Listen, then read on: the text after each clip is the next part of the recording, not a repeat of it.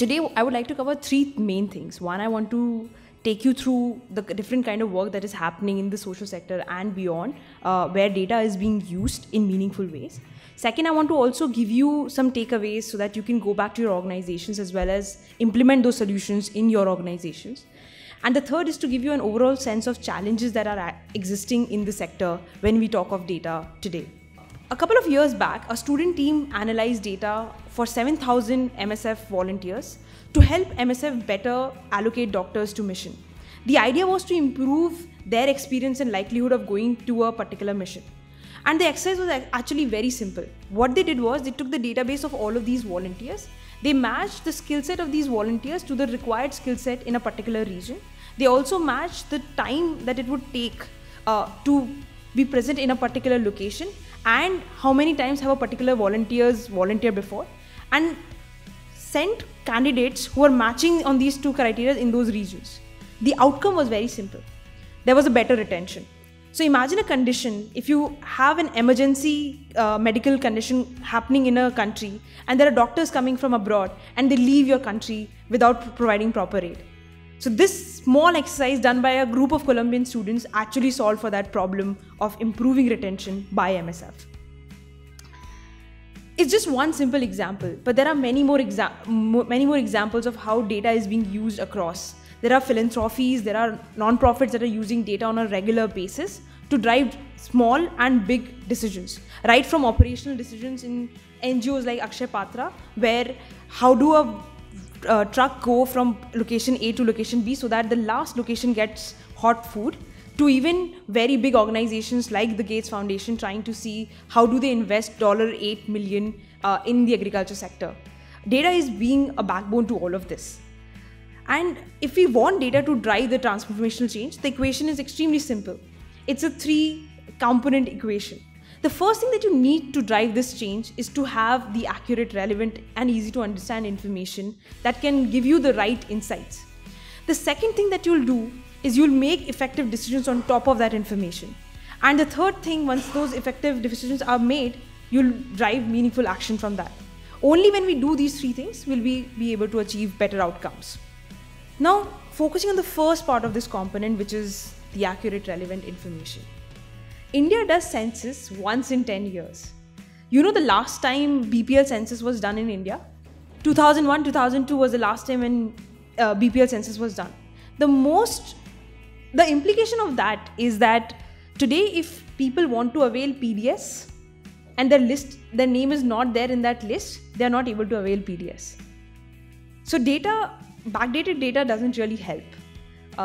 There are examples in which there is data that is lying out there. So have you guys seen Narega's MIS online? Have anybody read reports on Narega? So in Narega, what happens is every work site, every job card is openly available for people to access and understand whether this person has gotten a job or not. The act mandates it. But how many people actually go and access that? How many people actually make use of that information? It's in a system which will involve at least 15 clicks before you reach a person. So the accessibility of the data becomes a challenge. So DICE is the data set that gives you a school report, that gives you a report of every school in every village in India. So imagine one data set had, census data set gives you information for every village. There's another data set DICE which gives you information of schools in that every village, and we tried to match those two data sets. Two machine readable data sets match at 15%. How can we drive decisions on top of these data sets, right? To solve for this, what we need to all focus on is we need to make sure that our information is being born digital, which means that data is not first captured on a paper format and then transferred into a computer and then sent to a website. It has to come through a system where we get the data and it's shown directly online. We live in the world of big data where we are able to book a cab in seconds and we know what the fastest route is. And we can also find the best restaurant around us. But we cannot get information about our beneficiaries, about people that we are trying to serve in real time. There are existing systems that lets you do that. We are not yet leveraging it. So the first thing that we all should focus on is how do we make sure that the information that we are trying to capture is actually being born digital. Once the data also comes in, the next step that happens is, how do we use that data? Data lying in silos, lying in isolated places is as good as having no data. So what do you do then? Most organizations today focus on creating annual reports. They become, rather than being proactive on data, they become reactive on data. Monthly reports, annual reports is something that we call out. But are we using data to its existing potential? Can this data be actually put to better use? I'll draw 3 case studies from the work that we have been doing to give a sense of how data can be used for effective decisions. I'm also going to put it down thematically. The first thing that I'm going to talk of is course correction. How can you use data to course correct your programs, to course correct the way you're looking at implementation of your program or program of some other organization? The second thing that I'm going to talk about is how do you plan investments? And the third thing I'm going to talk about is how do you monitor your progress and how can you do it at a very large scale? So the first case study is actually very close to Brian's work in UP. There's this organization called IHAT, Indian Health Action Trust, which is working with TPSU, so Technical Support Unit of the UP government. What they are trying to achieve is that they're trying to see how we can reduce maternal mortality rate on the basis of doing better healthcare delivery. India, unfortunately, is the country that has the highest rates of highest maternal mortality deaths in the world. So what IHAT wanted to do was, they wanted to understand where is the process breaking. There is an infrastructure, there are healthcare centers, there are nurses that are being appointed, there are doctors that are being sent. Where is the process breaking in this? So what they did was they followed a 5-step process. They did a sample selection. They figured out 25 specific districts that they should target. Then they collected some base data. So the base they set up was to understand the infrastructure, the registration of nurse and doctors, their background, their previous trainings, so as to gain entire context about who are these people who are carrying out these deliveries. The third thing that they did was they did knowledge assessment. They took tests of these nurses as well as of the doctors to assess whether or not they actually have the knowledge to carry out a delivery. The fourth thing that they did skills assessment. Even though they have the knowledge, are they able to deliver when they are in a delivery room? And the fifth and the most important thing that they observed the 400 steps that it takes to deliver a child. So it's crazy, but a delivery can last from a couple of hours to even days. Some of our volunteers who have actually registered or given or reported on these deliveries have reported for as long as 28 hours straight. So how did they figure this out? What they did was they collected data. So imagine a delivery room.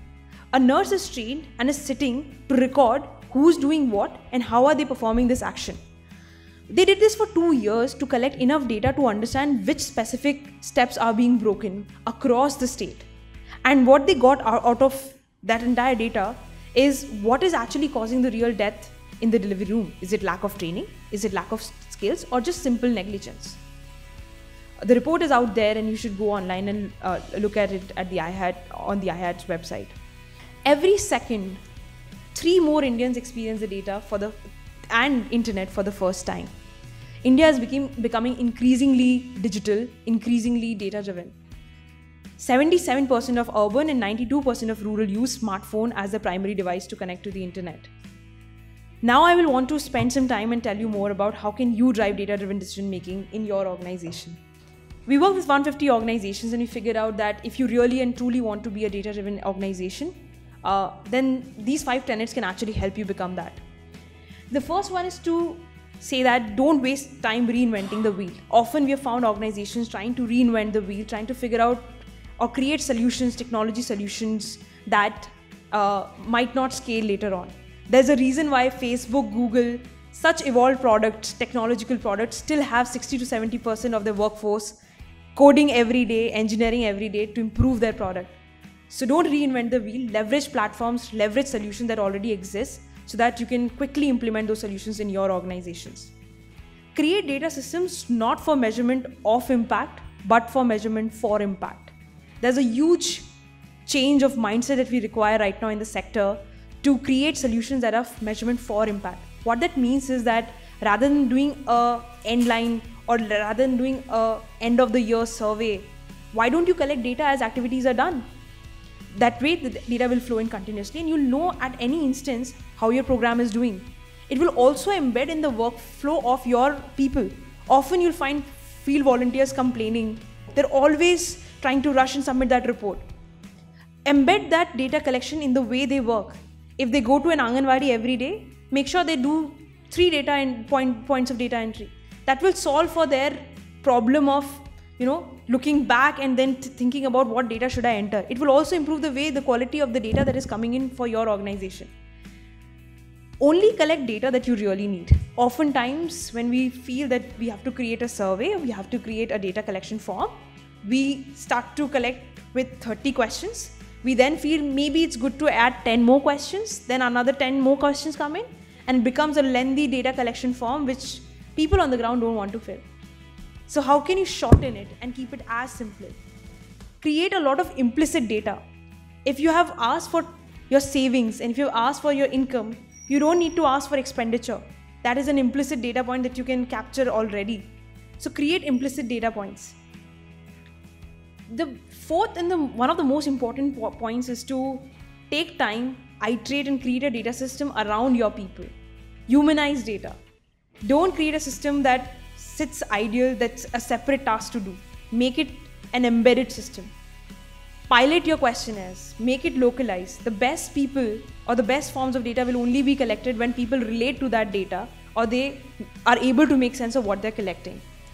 And the final and the last point that I would like to make today is create a data culture. Data shouldn't be a thing that you do at the end of the month, at the end of the year. It should be a thing that you do at the end, at every weekly meeting. It should be a thing that should make you take decisions on every step of your program, of every step of your process.